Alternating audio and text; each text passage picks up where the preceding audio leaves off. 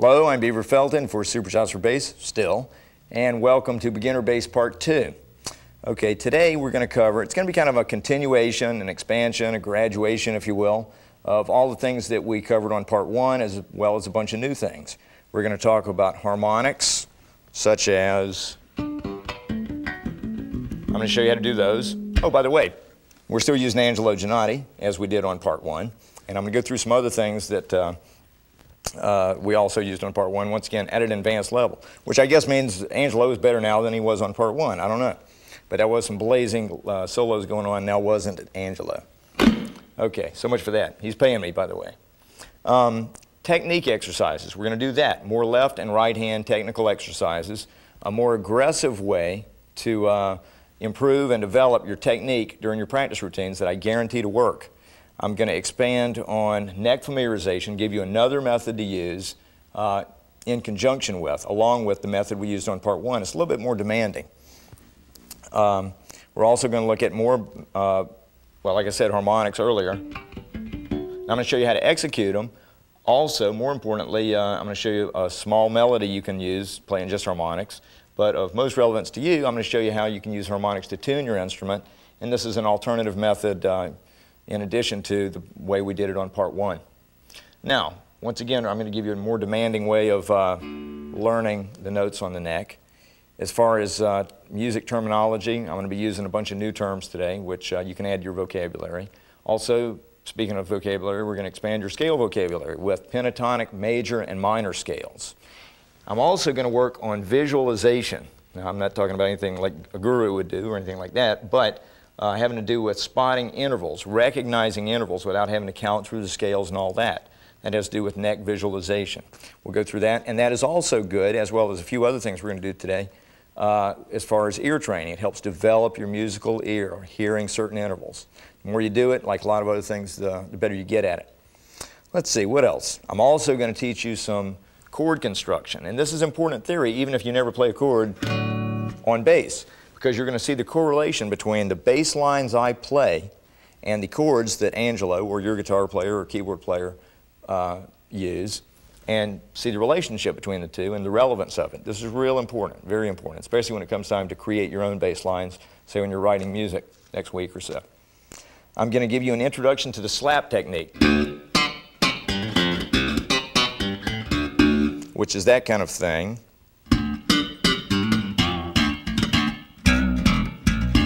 Now, that's the technique. I'm going to expand on it further, and to be frank, that's going to require an entire video just to go over the elements of it. And not by coincidence, I'm going to be coming out with a Learn to Slap video in a couple of months. But to whet your appetite or pique your interest, so to speak, I'm going to give you just a very basic, rudimentary pattern to get you started at that. So that'll be good. And once again, I want to stress the importance of learning a lot of different styles and techniques. I'm sure Angelo could vouch for this. There's times when you can get a gig, or the difference in getting or not getting a gig is whether you know how to play this style of music. Not a matter of talent or how hard it is, but just being versed in a lot of different things. So versatility, let me just go ahead and underline, is a real important thing. Okay, time signatures. We're going to look at some more time signatures. I'm going to get you used to playing in different feels and also different rhythmic values. We're going to go into triplets, which feel totally different than their straight counterparts. What else? Practice methods, a very aggressive way to improve your technique, once again, using the metronome, and I'll outline that later. Also, you're going to need a pad and pen, so you might want to grab that. Also, let me say this. On Part 1, I stress the importance of having a tuner and a metronome. Metronome is first priority. If you don't have it, once again, put the VCR on hold, pause, turn it off, go down to your nearest music store and get a metronome of some type because it's mandatory. Now, having said that, one more thing, dynamics and accents. I'm going to teach you about that. The point there is it's not just that you play X amount of notes in a certain sequence, it's how you play it. It adds a lot to the overall musical result. Okay, and also we're going to be doing more basic patterns, and I've actually allotted more time at the end of this video for those bass patterns so that you can get a little bit more versed at different feels, different locations of the neck, different time signatures, different key signatures, playing out of different shapes and scales and key signatures and or triads on the neck. Once again, trying to make you more versatile of a player and well-rounded, and I can't emphasize this enough. Okay, I'm using the same gear, and of course, once again, same guitar player as I did on part 1. Carving basses, GHS strings, hip shot detuner, Kahler wang bar system, how's this for fast? And Sabine tuners and metronome, ART effects, and of more relevance to you, I talked in part 1 about how you can use an extension speaker cabinet in the Combo 150. Now, you can't hear it really because I've got a direct feed off the amp, but when you hook up an additional cabinet, for example, if you use the 110 model like this, what I would recommend and suggest if you want to expand on that is a 115 bottom. What this does is it gives you another 50 watts power output, more volume, louder, more headroom, cleaner sound, more volume overall, a lot more speaker coverage, a lot more sound coverage. And plus you've got a combination of little and large speakers, which makes for a really wide frequency response range, lows, mids, and highs. Now, had you opted for the 115 model, which is to the side of that, by the way, let me, Mike, if you would come up here and move these basses, you can see the cabinets a little bit better. Mike Atkinson, my friend and bass tech for the day, and up-and-coming guitar player to boot. Now that has a 15 in it. And if you were to have chosen that, I would recommend the Carvin 410 and tweeter cabinet. Once again, you got all the same pluses that you do with this, except, well, along with, once again, using a combination of large and small speakers, and you even got a tweeter. And actually even more cone area if you go in that route. So there you have that. And I can guarantee that you're not going to outgrow these guys in the first 6 months of your playing. Okay, having said that, let's move on to section 1.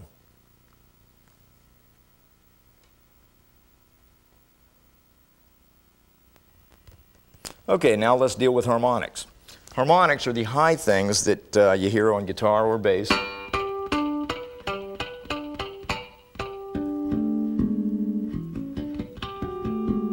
Such as that. Now, first I want to show you how to execute harmonics. These are that's reliant upon two things. How you touch it, sensitivity if you will, and where you touch it. So let's first look at how you touch it. A harmonic is where you just barely touch it with the left hand. You don't press anywhere near hard enough to fret the note, such as, or you're just going to barely touch the string. And when you execute a harmonic properly, you can do one of two things. You can leave your finger there, or take it off, like that. Now, as far as where, when I say 4th fret harmonic, I'm talking about right over the fret wire, not between the frets, which is, would be the case if you're fretting the note.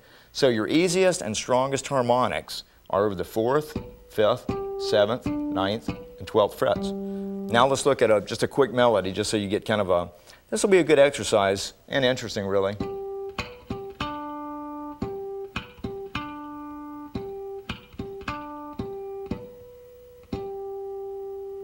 Sound familiar? Taps or reveille or something, wake up, I don't know what it means.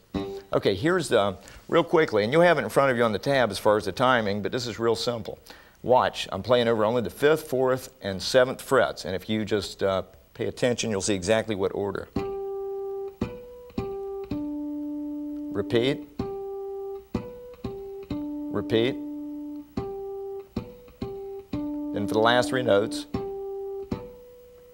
and there you have that. Now, as an added note, let me say that harmonics come out much stronger if you roll your bass onto where just a rear pickup.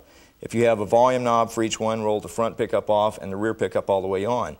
If you have a pan control, like I do on the Carvin, go to just the rear pickup, that position. Okay, now let's look at harmonics in regards to tuning the bass. Let's say, just like in any tuning scenario, you first establish that the G string's in tune.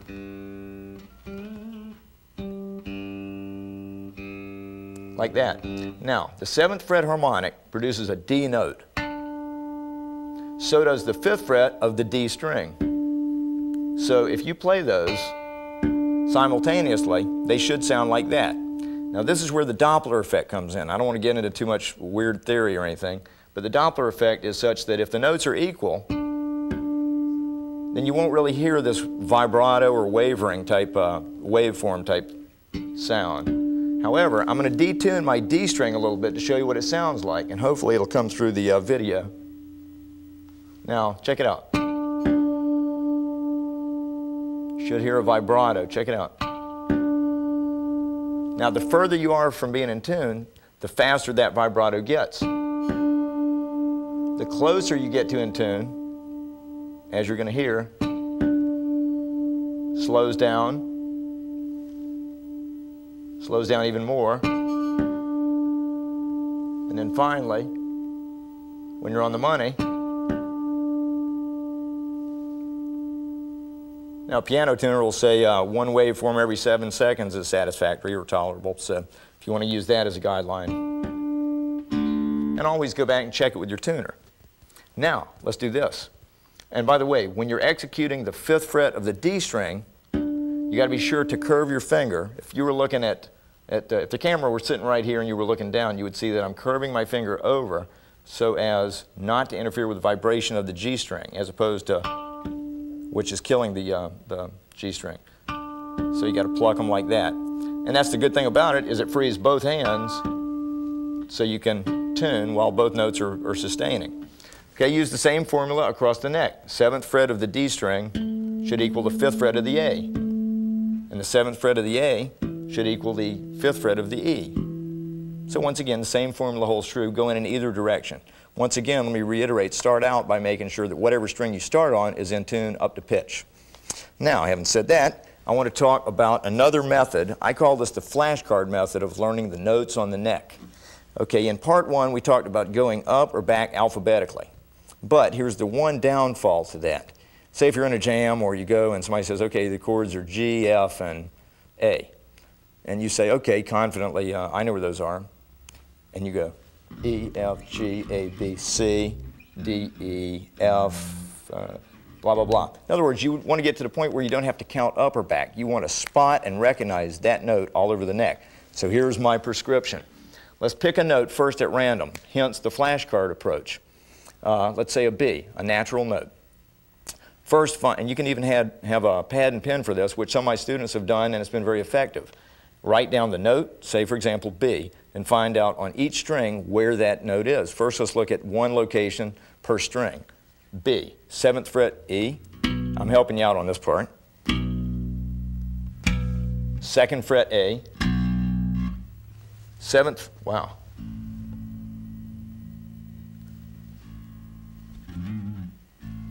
7th fret of the, or rather 9th fret, there we go, of the D string, and the 4th fret of the G. Now let's take it a step further and go through it, back and forth, and name the note as you're doing it. Now let's take it a bit more aggressively. Let's go up 1 octave. You ought to always be able to see, without counting, that an octave is 12 frets. The last thing you want to do is 1, 2, 3, 4, 5, 6, etc., etc. You want to spot it. So use these markers that are on your neck very strategically. For example, learn where the 3rd and 5th and 7th and 9th are. And then remember, after the 12th fret, everything duplicates. So you can use those markers in the same manner. But just for continuity's sake, 7th fret, 7 plus 12 is 19. So you're going to find that same note on the 19th fret. 2nd fret plus 12 is 14. 9 plus 12 is 21. And back here, 16. So find that note at every location on the neck. Now pick another note. And this would be more like, say it's not, make sure it's not like consecutive or right next to the note you picked to begin with. Make it a little bit harder for yourself. A G, which is not very, right next to a B note. 3rd fret, an octave higher, 15th. 10th fret, 22nd. 5th, 12th, or rather 15th.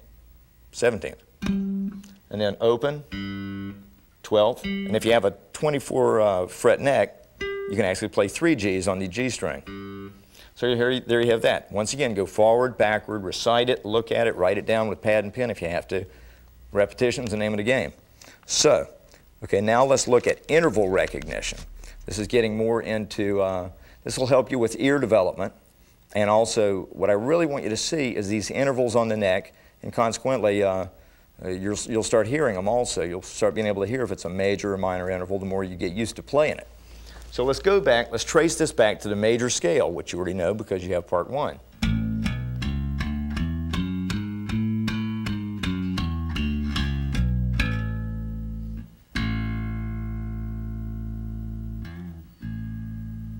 Okay, now, the major scale, as I went over in part 1, 7 degrees, 1, 2, 3, 4, 5, 6, 7. And the 3 major intervals, actually there's 4, but I don't want to confuse you, are the main ones are the major 3rd, major 6th, major 7th. So let's take all 7 of these intervals, and I want you to see them in relation to the root note on the neck. Okay, say if we're starting at any given note, let's use A for a reference. The major 2nd is always 2 frets up on the same string, or 4 frets back on the adjacent string. B, B. Okay, let's look at the major 3rd. It's always 4 frets up on the same string, C sharp, or 1 fret back on the adjacent string. These shapes hold true all over the neck. Okay, the perfect 4th, same fret, 1 string over. Perfect 5th, 2 frets up, 1 string over. The major 6, 1 fret back on 2 strings over, or on the adjacent string, 4 frets up. Let's check it. F sharp, F sharp. Now the major 7th, I want to look at it a little bit differently. It's either 1 fret up, 2 strings over, or 1 fret below on the same string. In other words, these intervals can hold true below the root as well as above the root, and that's an important distinction to make, I think. Check it out. There's a G sharp, so is there. So in relation to A as a root, that's a major 7th, be it below or above the root. Now let's take the same thing and look at the minor scales and the minor intervals. Once again, learning them, being able to spot recognize them all over the neck. Once again, the minor scale.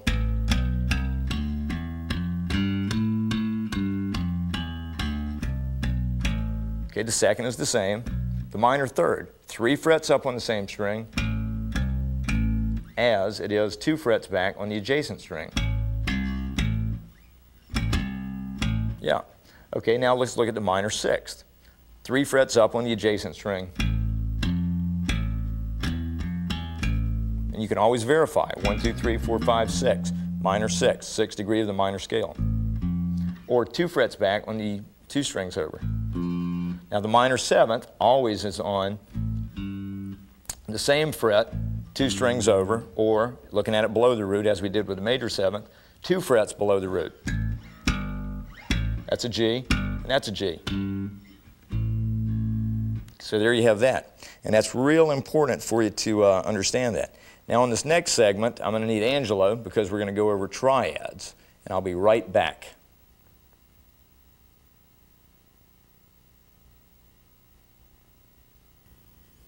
Okay, now let's talk about chords. To begin with, a triad is a 3-note chord, obviously. And it usually consists, let's say in the context of a major triad. Okay, think about this. This is correlating back to the major scale. It consists of the root, major 3rd, and 5th from the major scale. Major triad from the major scale, 1, 3, 5. The shape, as it looks on the neck, if close up with the left hand, is this. As an exercise, go ahead and play it up to the octave and keep going through that. Just get you used to seeing the shape on the neck. A, C sharp, E. Now if you take it anywhere, say you start on a G, same shape, it's still a major triad. Once again, kind of like the major scale, it doesn't matter if you move it around. What dictates what major triad it is what note you start on. G major, D major, etc. Okay, and as you could hear against the major chord, it works. One more time, Ange. A major triad.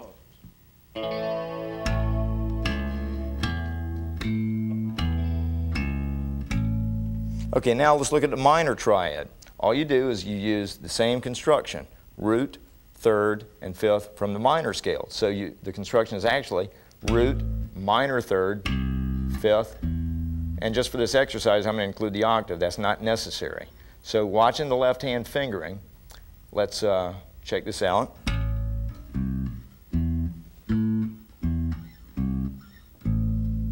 And I would use this stretch fingering. Once again, you can move that all around. Now let's look, go back to the major scale, or the major triad rather, and look at another shape or another way of performing that. Once again, this goes back to intervallic relationships or recognition. Root, major third. You're just playing the third on the same string as the root. I want you to see that shape also. Now, using that same formula for the minor triad, it would be performed as... Let's see if I can get a better angle here. There you go, there's that. Now, just so you see the major difference, no pun intended, there's a radical difference even though it's just one note. I'm going to let Angelo first play a minor triad, and let me play that chord, and I'll play the minor arpeggio. By the way, an arpeggio is a chord played one note at a time. For example, here's a D major chord, here's a D major arpeggio. That's all it is. Okay, having said that, now Angela's going to play a minor, an A minor, and I'm going to play that corresponding arpeggio.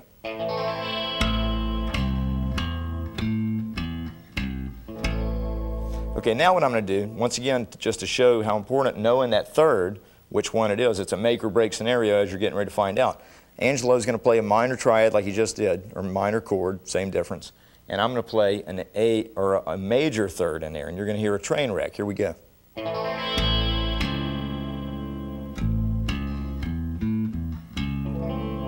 Okay, conversely, he's going to play a major, I'm going to play a minor.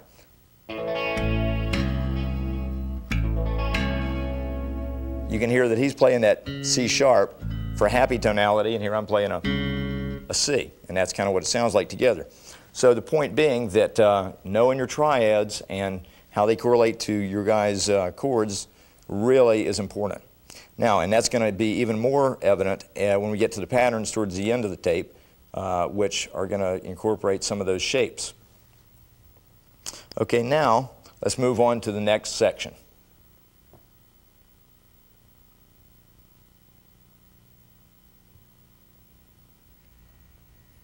Okay, now let's look at some rhythmic theory. Let's start with time signatures. If you remember in part one, we talked a lot about 4/4, common time. Counted 1, 2, 3, 4, 1, 2, 3, 4. And that was 4 quarter notes to a measure. Now let's look at 3/4. Once again, the same formula. Now there's 3 quarter notes per measure, and here's what it would sound and feel like. If you want to correlate it to something, think about like a waltz, that type dance or medieval thing that they did. That was in 3/4 time. Some people even refer to it as waltz time, and it sounds like this. 1, 2, 3, 1, 2, 3, etc. Now, say I were playing a bass line.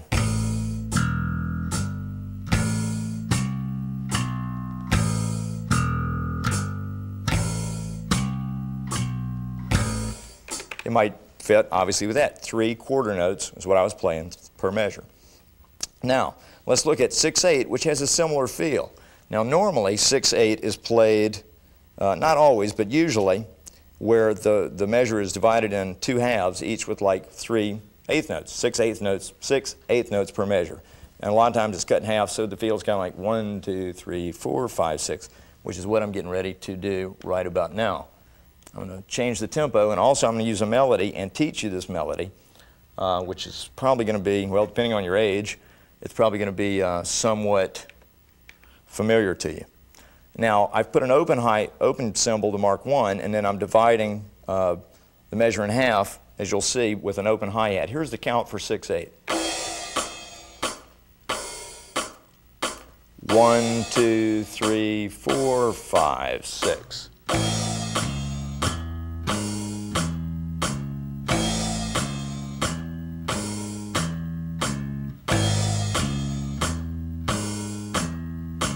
One, 2, 3, 4, 5, 6. Okay, that melody, which is beautiful, is kind of like the main motif for a tune by Chicago ages ago called Color My World. Let me go ahead and show you that. And as you play it, even if you play it without a metronome or a drum machine, you'll establish that feel. I'm not even sure if that song's written in 6/8, but I would imagine that it is, and it certainly could be. 1, 2, 3, 4, 5, 6. Let's get a close-up on the left hand, as we do have, and you'll see that what I'm playing, check it out, is just like a major triad, but you're adding the major 7th on top, then right back down the triad. So 1, 2, 3, 1, 2, 3. Okay, I went through that twice. Then I changed the melody slightly by lowering the first or root note, such as everything else was the same.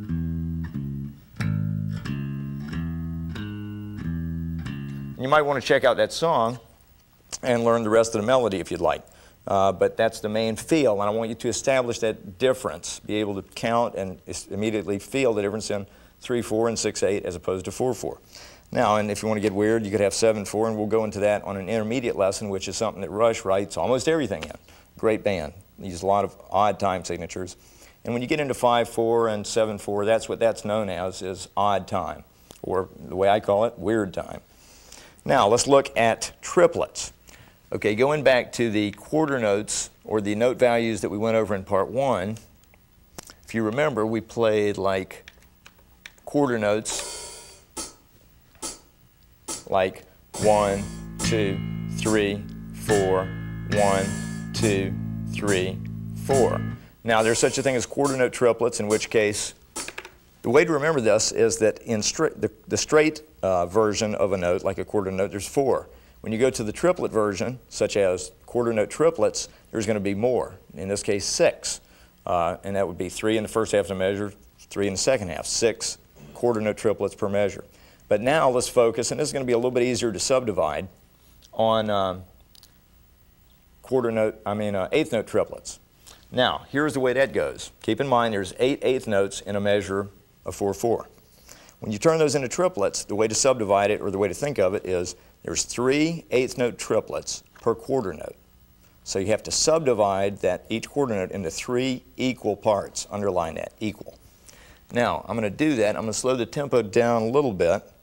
And actually what I'm going to do is change the feel so that you can actually see. I've got a quarter note going on here with the hi-hat, but in between that is the triplets are spelled out with just like a click, such as this. The quarter note count would be 1, 2, 3, 4. The triplets are counted in one of 2 ways. 1, 2, 3, 1, 2, 3, 1, 2, 3, 1, 2, 3, 1, 2, 3, 1, 2, 3. Or, boy, that gets old. Or by taking the word triplet and subdividing that into 3 syllables, such as triplet, triplet, triplet, triplet. And it's very important to make that distinction between the straight eighths and the triplet eighths. Okay, now, one more thing I want you to remember is this. When you're playing triplets, that doesn't simply mean any time you put 3 notes in a given space. For example, if we went back to quarter notes, and I played it, I'm squeezing 3 notes in between the quarter notes.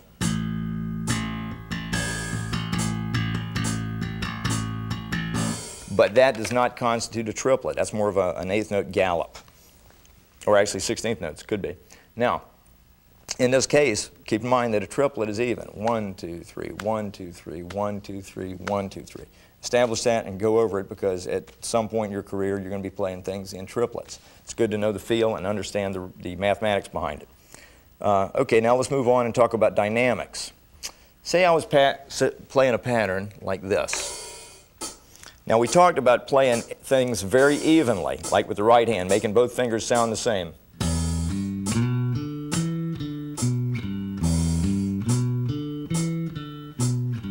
But if I wanted to make that pattern, certain notes jump out more by using accents.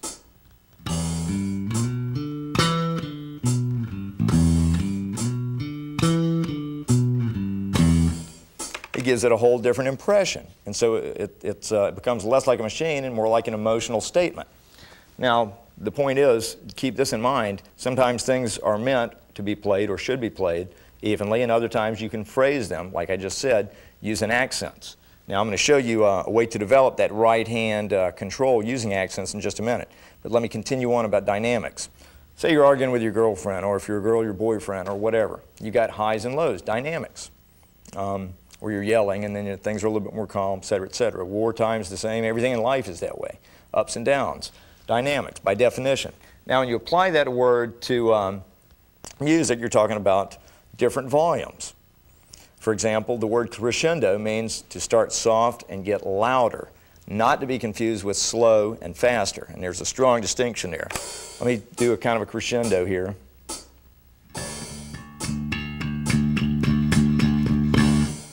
Okay, now while I've got you on the triplet thing here, what I'm going to do is show you a diminuendo. You can see in the crescendo I got soft to loud by changing the attack on my right hand. And that's what's going to really control this. Now I'm going to use the opposite effect. This is called a diminuendo, where it starts loud and gets softer, not to be confused with faster to slower. Here we go.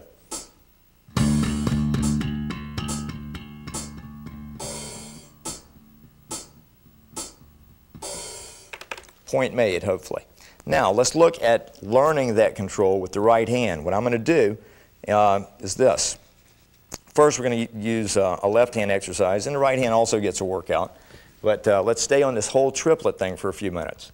This is called the 3x4. Remember the 4x4. 4 notes, 4 fingers, 4 frets per string across the board. Believe it or not, this is actually a little bit harder because you're using every combination, 3-finger combination, available with these 4 fingers. And as we're going to find out, there's 4 possibilities, 4 permutations, if you will. Let's go back to, let's see. We're going to keep this in triplets, so I'm going to keep a triplet feel here so you see the phrasing.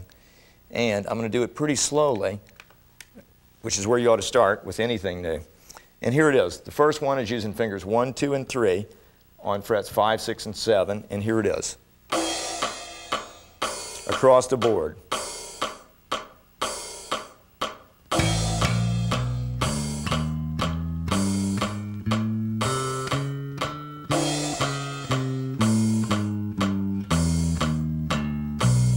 Keep things even.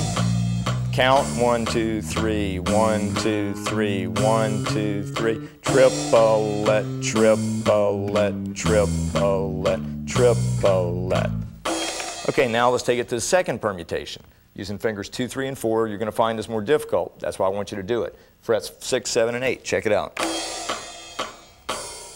Be sure and repeat the high note to keep it in 3, 4.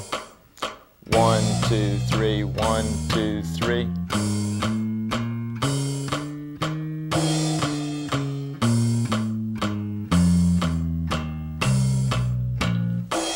Etc. Now, I'm doing an abbreviated version of each of these, but what I want you to do is 30 seconds by the clock per combination. The next combination is fingers 1, 2, and 4. We're skipping a finger and a fret. Frets 5, 6, and 8. Here we go.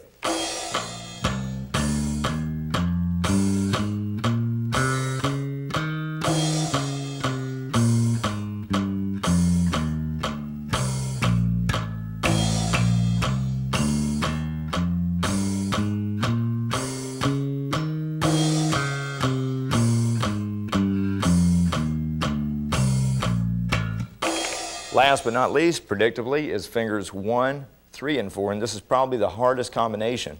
So I want you to, if anything, bombard this. Don't neglect it.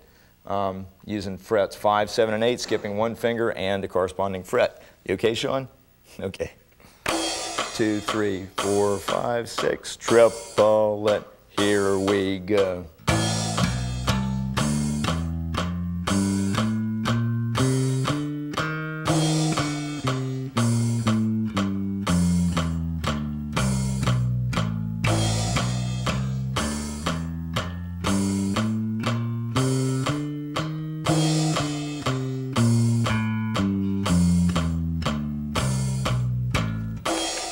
Okay, by doing exercises like that, you're going to get, A, it's great for your left hand. Your right hand is still getting a workout. And you're developing that much more of a triplet feel, which is real important. And it's helping you work on your meter and timing and accuracy. Now let's move to the right hand and look at a couple of things. We'll be doing triplets. You're still going to alternate fingers 1 and 2. That's important to watch and make sure that you're paying attention to that. But we're going to first do it very evenly. Then I'm going to introduce accents, which I showed you or demonstrated earlier. Say we're fretting just the 5th fret of the E string with the left hand. Don't worry about that. It's the right hand maneuver. And you're going to see I'm playing very evenly just on the E string to begin with. Triplet, triplet.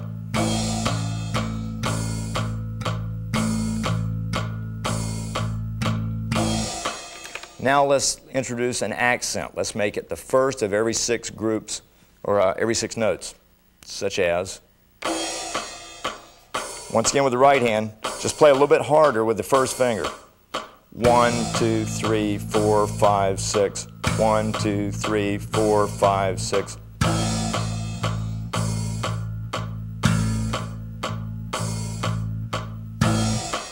Okay, now let's expand on that and let's accent the first of every triplet.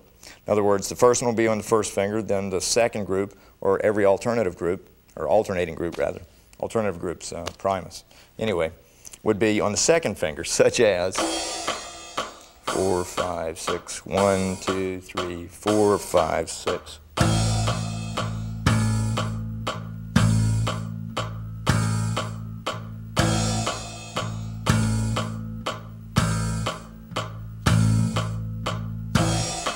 So there you have at least something to get your feet wet at control and dynamics.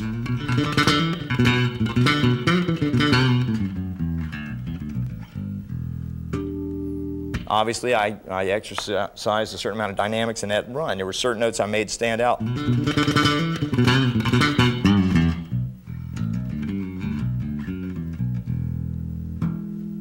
here you got some harmonics to mess around with. And if you learn that lick, don't even bother with the rest of the video. Okay, now, here's a method by which you can really develop, I guarantee it, your right and left hand technique. And what it calls for is a bass, of course, a metronomic device, a pad, a pen, and a calendar. The calendar so you know what day today is and tomorrow, etc., etc. Now, here's the way it works. We're going to go back to like the 3x4 exercise. Although this works with every exercise, pattern, lick, scale, etc. You can use this formula throughout anything you do. But the focus is to increase and develop the 4 aspects of technique. Let's see if I can remember these this time. You've got strength, speed, endurance, and accuracy. All those are different aspects of your technical ability. And they all kind of interrelate. And what you want to do is develop all 4 of them. So the way it works is this. You write down what you can do at a given tempo, or say a given exercise. We're going to use the 3x4 just as a reference. And I'll show you a pattern or a tempo that I can do it at. Let's say you can also do it at this. Well, maybe you can't. It's going to vary from person to person. But the point is, write down what you can do comfortably, accurately, for a full 30 seconds by the clock. That's where the endurance part comes in, and strength. For example, and I'm not going to do a full 30 seconds, but here's the point.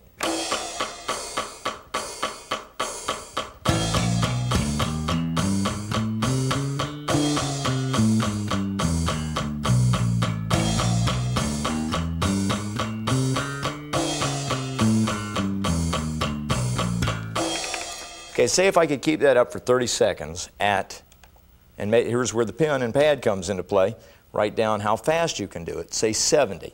Now move the metronome up to, let's just say 80. And I'm going to slop through this after about the first time. I'm going to just kind of pretend that I can't do it, but I really can.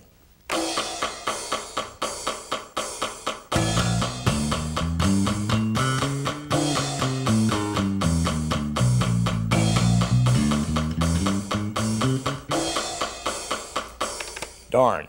Okay, the point is, you need to find out what you can do and can't. Say 70 was good for 30 seconds with accuracy. 80, which I just went to, say I could do one time through, or let's say for conversation's sake, you could do it for 10 seconds accurately, and then you kind of poop out. Here's the way to practice it. Do it for those 10 seconds, and when you feel yourself faltering or whatever, stop for a couple of beats or a couple of seconds, pick it right back up, do another 10, stop, do another 10. Before you know it, think of it as like rungs on a ladder or short-term goals. Before you know it, you've gotten up to 80 beats per minute for a full 30 seconds. Then you keep raising the goal to like 90 beats per minute. You can do it for 10, then 15, then 20, then 30 seconds. The principle is just like lifting weights. Say you do curls 10 with 50 pounds, and then you move up to 70 pounds and you can only do 3. You increase either the poundage and or the repetitions, and before you know it, you're doing 50 for 10 reps or 3 sets or what have you. So use that same principle and keep a written document of what you can and can't do. Then you know what your short-term goal is. When you reach that, write down another thing to shoot for. And that's the way it works. Now that was the left hand. Once again, you can apply it to anything, and I want you to make the distinction between the left and right, because there'll be exercises that your right hand can do easily, but your left hand's not up to, and vice versa. So I want you to do the same thing with the right hand. Let's go back to, say, the triplets. This is an excellent right hand exercise. And the bottom line really is push yourself. Let's say you can do it at 80 with just the right hand. The left hand is just staying stationary.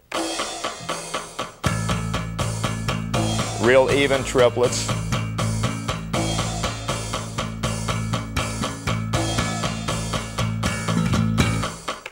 Okay, but let's say you move it up to 100, and I'm just going to do it a few times, and I'll play sloppy as if I can't, but I can.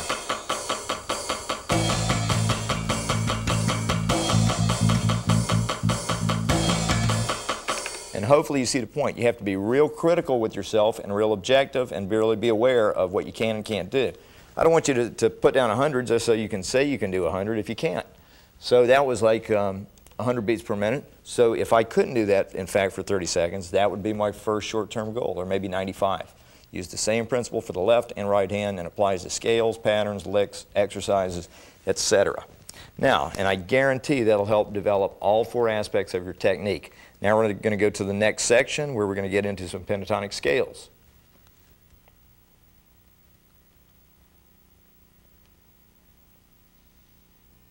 Okay, now let's talk about some new scales for you.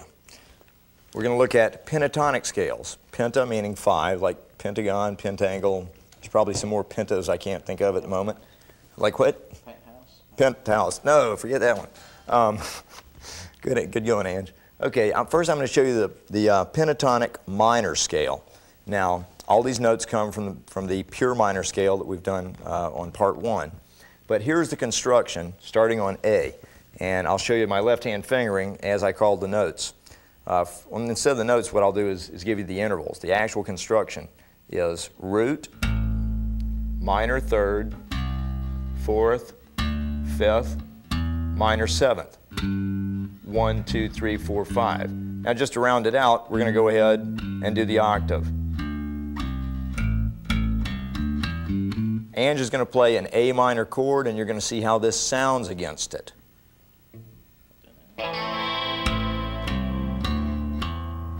Keep going.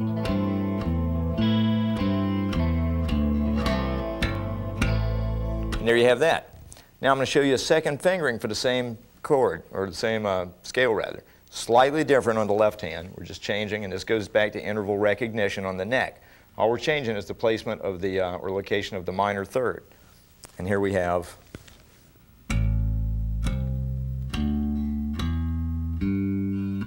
same intervals. I want you to practice both. It's a good left hand dexterity exercise, and it's good to see them on the neck. Now let's look at the major pentatonic scale. The construction is root, 2nd, major 3rd, 5th, major 6th. Isn't it? Okay. In any event, and then just to complete the octave, and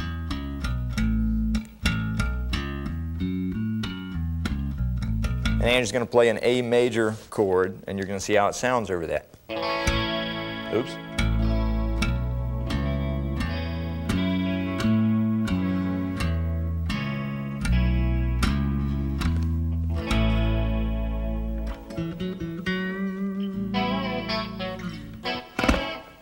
I like it. Okay, now these chords, or these scales are extremely, oh yeah, let me show you a second fingering just for continuity of that same scale. Zero in on my left hand, and you'll see.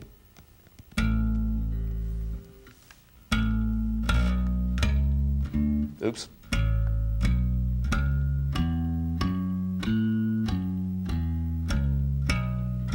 can see that on tab in front of you. Same notes, just different placement. Once again, more reinforcement for that neck familiarization and interval recognition. Okay, now what I want to do is this, and I'll probably get sued for this, I don't know. Here's a great melody. There's a lot of great guitar players, especially blues guys like Eric Clapton, that play a lot using the minor pentatonic scale. And just so you can see a really beautiful melody using that, let me go ahead and rip one off from him. First I'll play it, then I'm going to show it to you note by note in a slightly simpler manner, because this has some phrasing and hammer-ons and slurs that might be a little bit ahead of you at this point in time.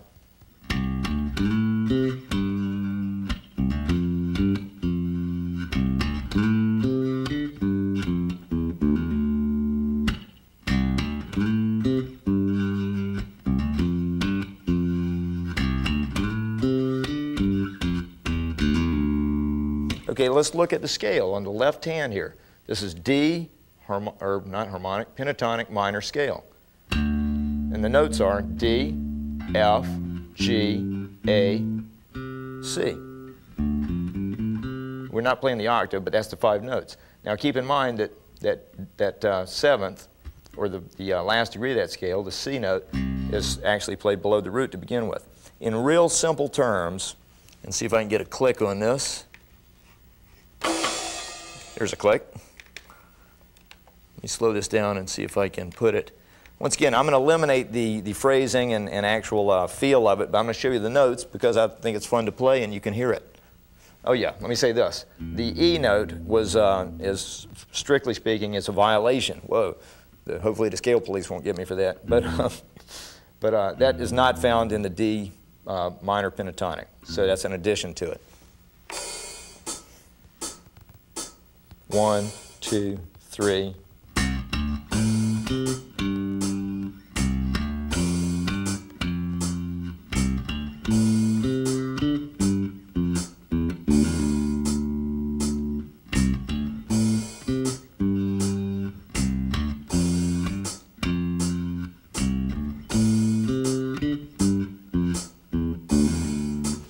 Okay, I've done that obviously in a very robotic type stiff manner, only because I really don't want to get too hung up on phrasing. At this point I want you to be able to do this pattern.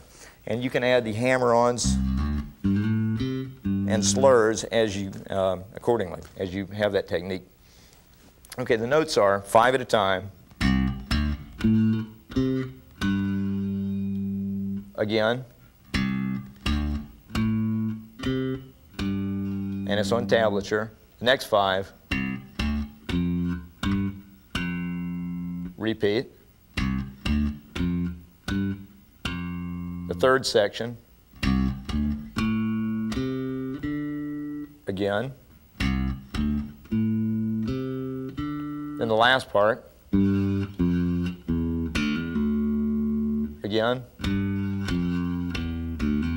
Let me go ahead and show you what this is. With the left hand, you've got a trill of sorts. It's a hammer-on followed by a pull-off. Okay? So you've got 3 notes, but you're only plucking the first one with the right hand. And so here's what's important to develop on the left hand is the hammer-on has to be hard enough to produce that second note. Harder yet is the pull-off. You can't just lift the finger off like that. You don't get a strong enough third note or pull-off. You got to like pull it towards the G string or towards the ground or towards China or somewhere. So all 3. You might even use that as a miniature exercise.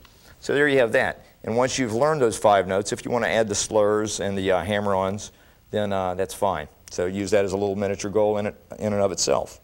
Okay, now let's move on.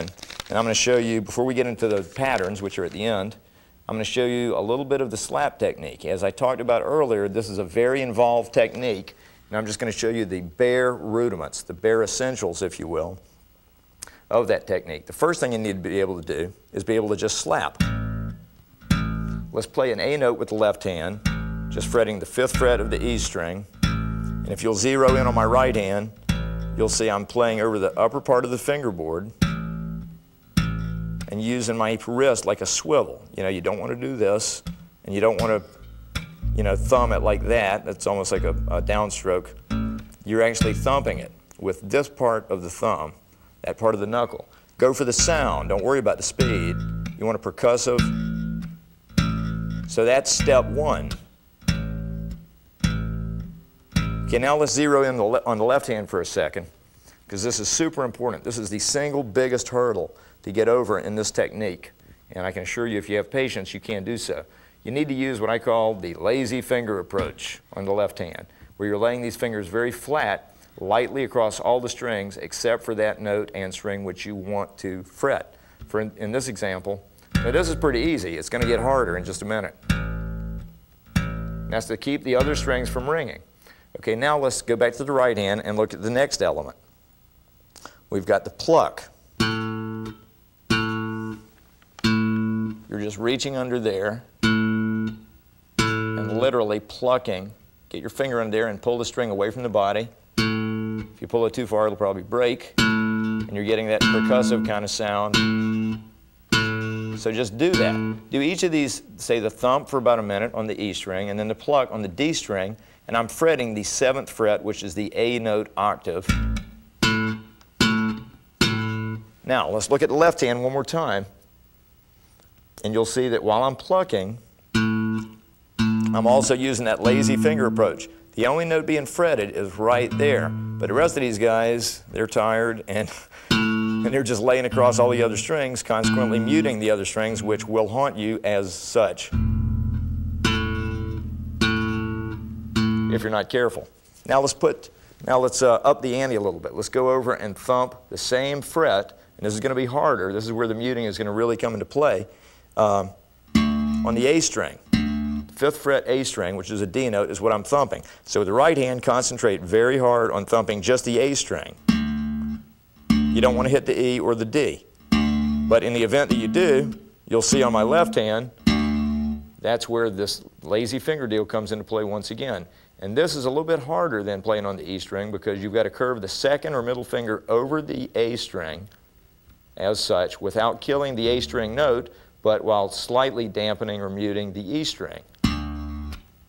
So even though you can't see it probably from your angle, I'm fretting this note and everything else is just barely being muted. Okay, now let's pluck the octave to that, which is the 7th fret of the G string.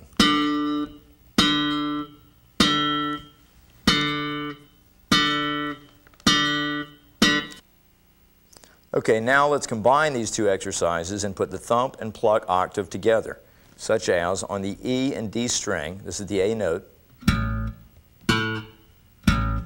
You're seeing on the left hand the lazy finger approach in effect. Now what I'm doing with the right hand obviously is just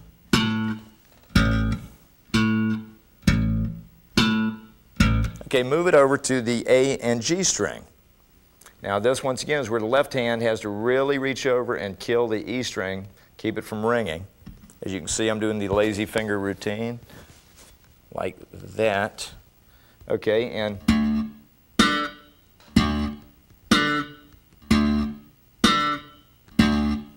right hand.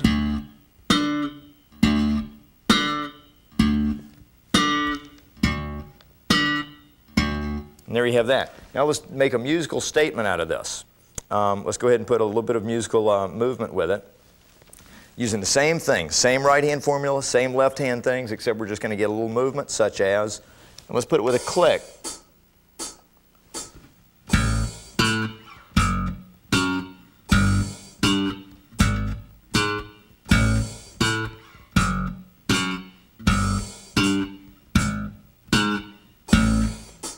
All we're doing is playing the octave A, moving down to the F sharp, G, G sharp, and A, just a chromatic thing. If you can keep in mind all the things that we've talked about up to this point, the proper slapping and the proper, or thumping, and plucking, and the muting with the left hand, keeping the notes kind of short, and work on those things, and you'll have a good head start on this technique.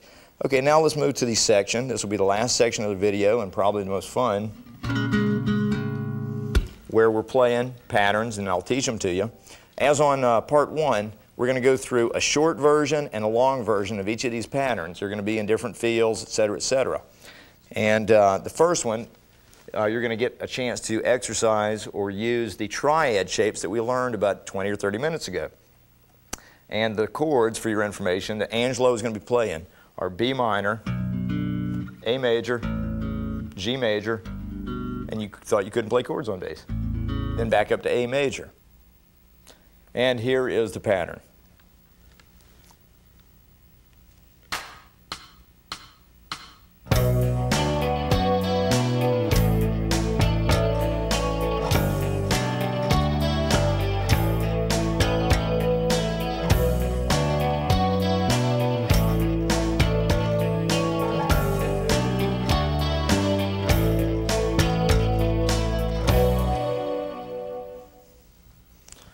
Okay, once again, the triads.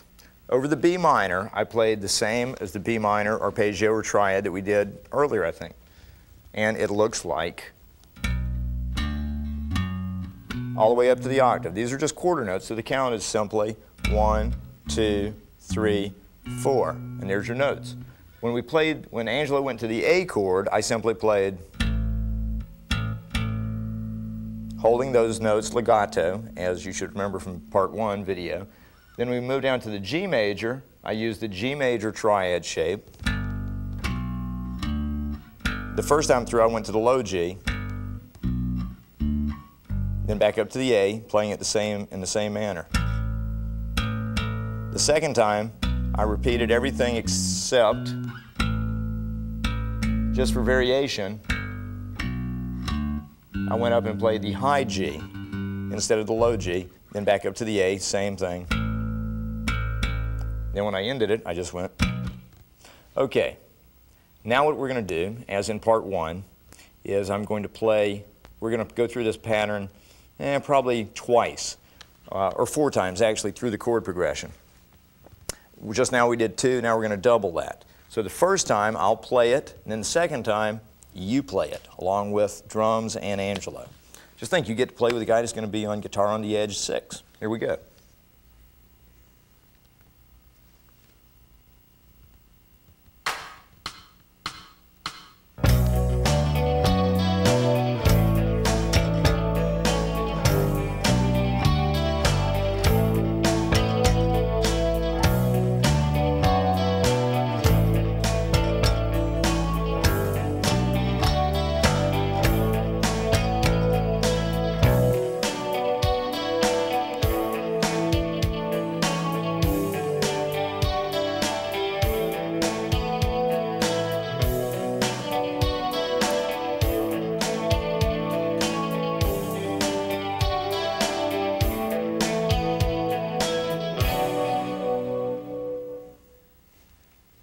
Okay, now for the next pattern, what I'm going to do is something with an entirely different feel and tonality. We're going to move around to, and by the way, that was out of, like, if you had to look at a key signature, you could probably look at that as like B minor, that last progression. Now let's look at something that's going to be based out of D major, and if you recall the pentatonic shapes, the pentatonic major shape, let me outline it for you real briefly. Close up on my left hand, you'll see the shape. And you might recognize this song. It's just a fragment of a song called My Girl. I can't remember who did it, Temptations or somebody. And it's a very happy type feel, and it's a little bit different than what we just did. So having said that, we're going to go through a short version. Here it is.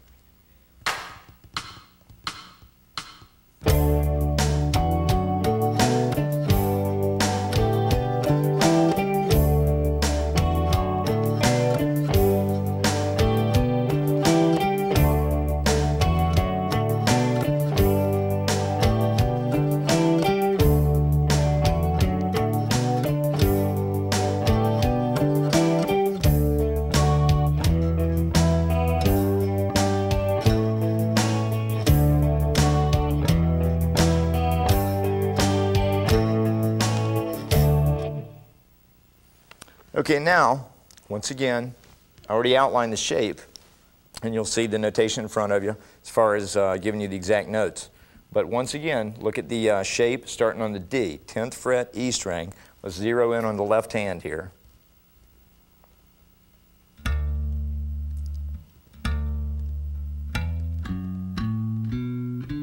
You do that once, then you switch over and do it in the same shape, same scale, except starting on F. Back. You do this a total of 4 times. This would be the third one. Once more. Now the walk up, D, E, twice, G, once on the A, repeat.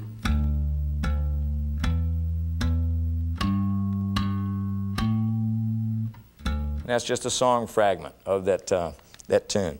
Now we're going to do a longer version where in the same manner, we'll go through that twice. I'll play it the first time, and you should stop and make sure you know this pattern before you go to play along, obviously. The second time what I'll do is let Ange have it. In other words, I'd like for you, the first time you'll be looking at my fingers, so you just follow along. The next time I want you to actually, like I said earlier, the ball's in your court, so you're holding the bass down. Remember, long notes as opposed to,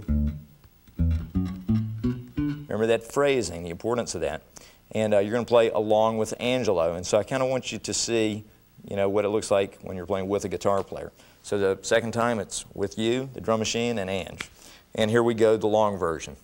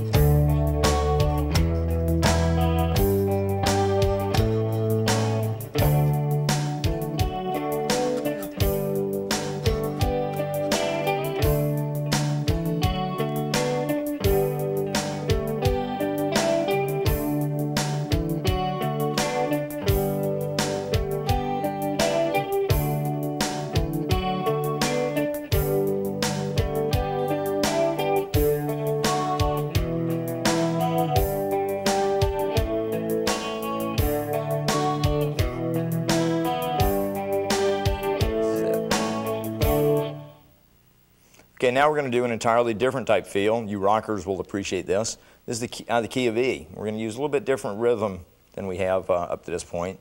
You're going to like it, and there's some guitar and bass interplay in that we do a line together.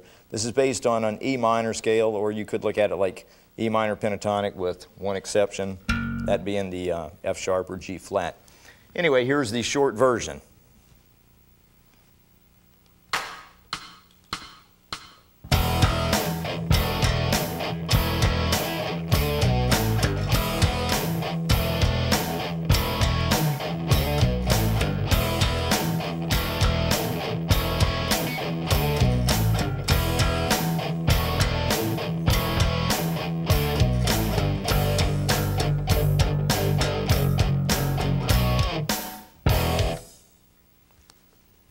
Okay, and that, as you could see, it was a much heavier grunge type of feel. And the first thing we do is just, you play those groups of 2 twice. And keep in mind that they're not legato and that they're, the second one is they're both 8th notes just.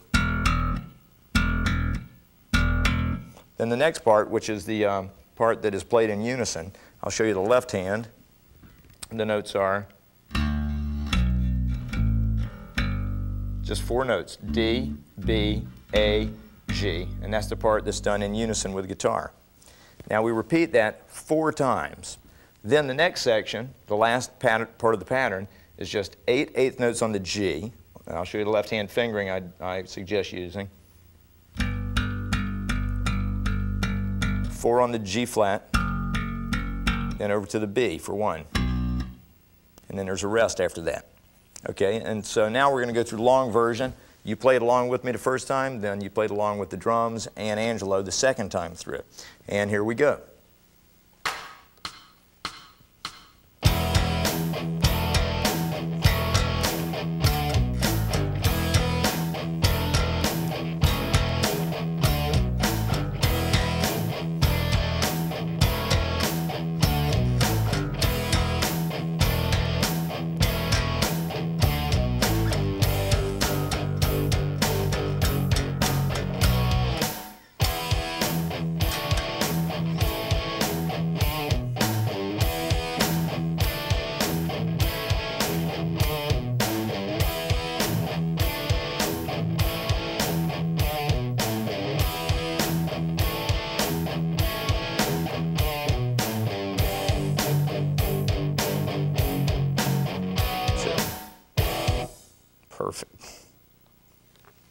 Okay, now, by the way, I need to fill you in on something.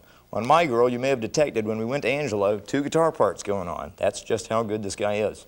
Now, Angelo was playing the chords on My Girl 2 songs ago, and just to keep you guys in line, we had Mike Atkinson, guitar player over on the side, playing the melody, which was the same as the bass line, just to kind of keep you in line. So if you heard 2 things, it was not your imagination. Okay, now let's go to the last thing, and this is kind of a triplet type feel. So this is an entirely different feel, and first I want to give you a preparatory exercise just to kind of get the hang of this swing type groove. Here's the exercise. And all I want you to play, since this one's going to be basically out of G minor, go ahead and use a G note on the left hand. The importance here is watching the right hand, and you're playing in kind of a triplet feel in groups of 2. This will kind of get you used to the feel that I'm looking for. Here's the exercise.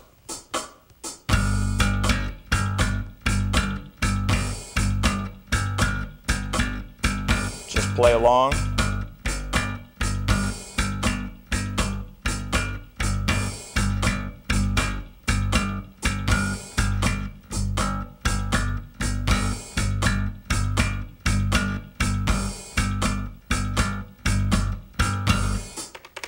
Now, and hopefully if you can set up a drum machine or something with that same type of feel, or rewind the tape and play along with me. It's important to get those right in the pocket. Bump, bump, bump, bump, bump. Kind of like a feel of a song Journey did a few years ago. Can't remember the name of it.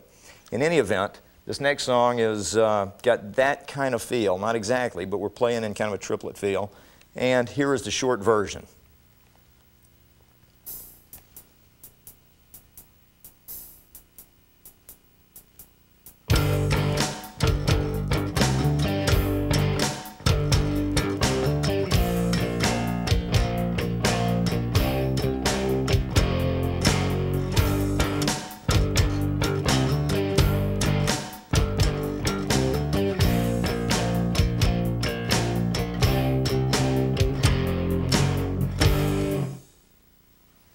Okay, what's going on there, taking it a piece at a time, you're back on that G.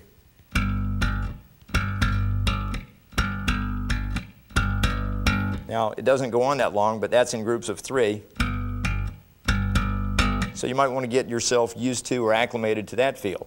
In the exercise that I did as a prep exercise, it was actually, now we're just adding. Okay, here's the actual pattern.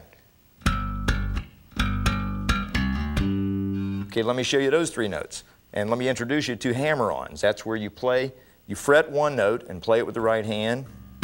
The second note is being produced totally by the strength of the hammer-on of a higher finger or onto a higher fret. It can be any, by definition, it can be any fret higher in any finger. But for now, keep in mind you're plucking only the first one and you produce the second one with the left-hand hammer-on. Now stay where you're at, and the third note there is where you just switch over. The notes are D, C, G. So, repeat. And also you want to keep in mind that notes were kept kind of short on the G. And then when the second half of the pattern, B flat, C, F, F sharp, and then it starts repeating again. Now keep this in mind. When we go to the B flat, keep in mind the notes are long. C. Okay, now we're going to do the long version of that. Once again, I'll play the first, you play it and match me note for note, and then the ball's in your court the second time through. Here we go.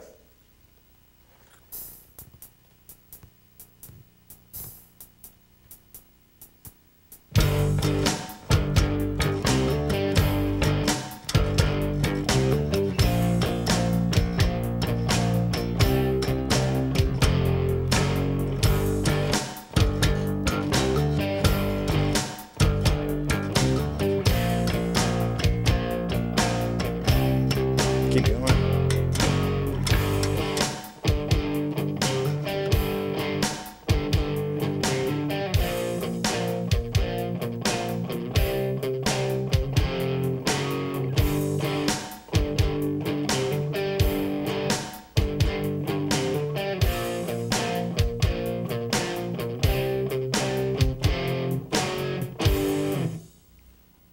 And there you have that. Okay, that's going to wrap up this video, part 2. Once again, let me give you a couple of bits of advice. Practice everything on the tape. Listen to lots of styles of music. Make yourself versatile. Practice hard. Don't do drugs. I mean it. And the more you put into it, once again, the more you get out of it. If you love the instrument like I do and like Angelo does, then you're going to invest a lot of time at getting good and being as versatile as you can. Having said all that, let me say that I'm going to be doing in an intermediate series 2 videos, part 1 and 2, shortly, as well as a slap technique thing for absolute beginning slap players. And that's going to be coming up shortly. So once again, I'm Beaver Felton for Superchops for Bass, and I'll see you on the next one.